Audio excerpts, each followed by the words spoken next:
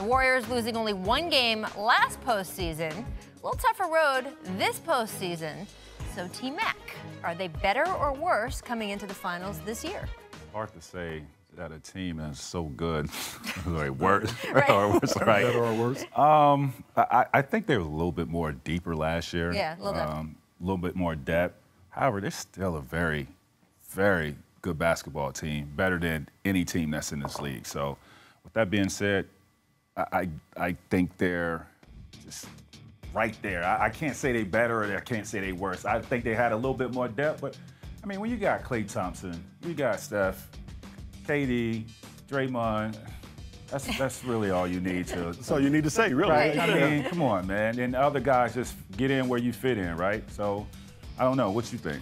I think they're about where they were last year, the last couple of years. Really? Yeah, I do. I don't think they're, like you said, I don't think they're better than they were last year. I don't think they're worse. Like Tracy said, I can't say they're better or worse. Right. They're right at that level. I will say, like Tracy, the fact that their bench is a little bit thinner is hurting them, but they still are a great basketball I would say team. this. Last year is just like they had a chip on their shoulder because of everything that came into play with KD, you know, being accurate.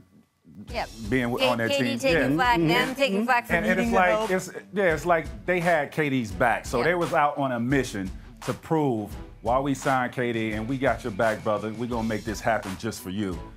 And you know, Houston, they prepared themselves just for this team, and I think that was, you know, made it tougher for a road for them to get to where they are because Houston prepared themselves just for Golden State. But I mean, they're still hands down the best team.